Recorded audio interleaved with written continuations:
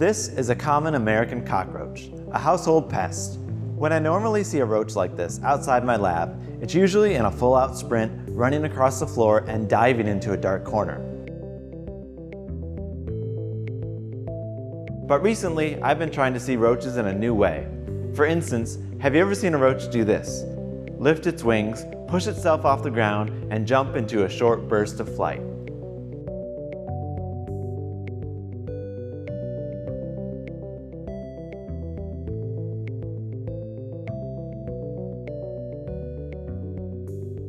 Like anybody, I admit that roaches are kind of gross, and I don't want to see them crawling across the floor in my house.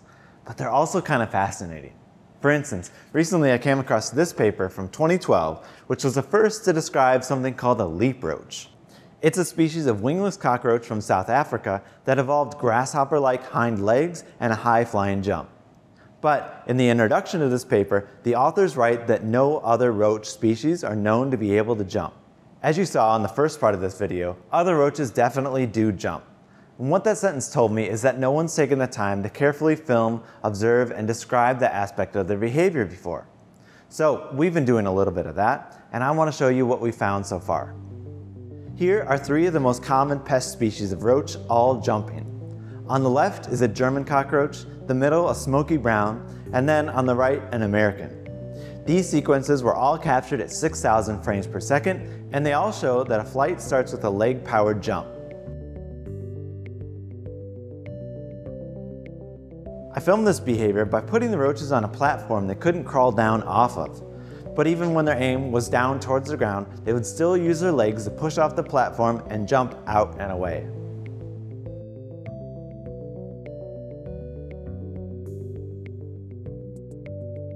After filming a bunch of these, I noticed one mechanic that I think is unique to the cockroach jump. If you watch the hind legs, they aren't touching the ground when the roach starts its motion.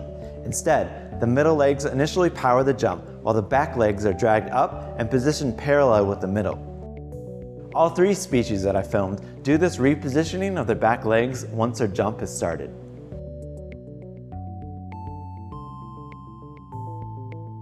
To show how different it is, here's a comparison. Mantises are the most closely related group of insects that also jump.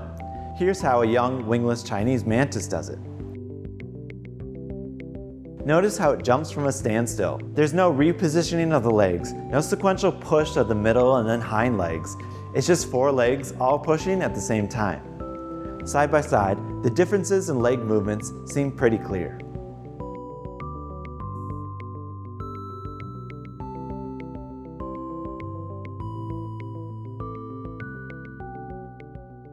Up to now, all that footage was roaches jumping right before they flap their wings into a short burst of flight. But we found some situations in which they jump without using their wings at all. Here's an American roach facing a gap. It can feel the other platform with its antennae, but when it tries to grab a hold of it with its front legs, it's too far out of reach. If it wants to get to it, it has to either jump or fly. This one jumps, demonstrating a full-out leg-powered jump without any wing flapping.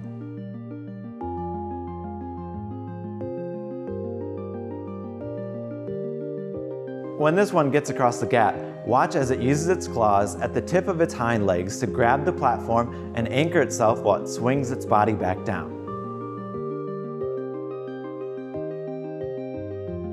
Now, even though these roaches can jump, that doesn't mean they're particularly good at it. Here's another one facing that same gap. To get across, this one pairs a jump with a flutter of its wings.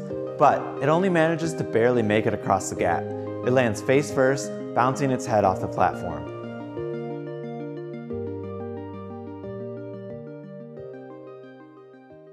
The roaches in this video are super common, and they're some of our most well-studied insects. So I think it's cool that there's new things to observe and learn about their behavior. We're just getting started studying this aspect, so you can expect more roach videos on this channel in the future. But thanks for watching this one.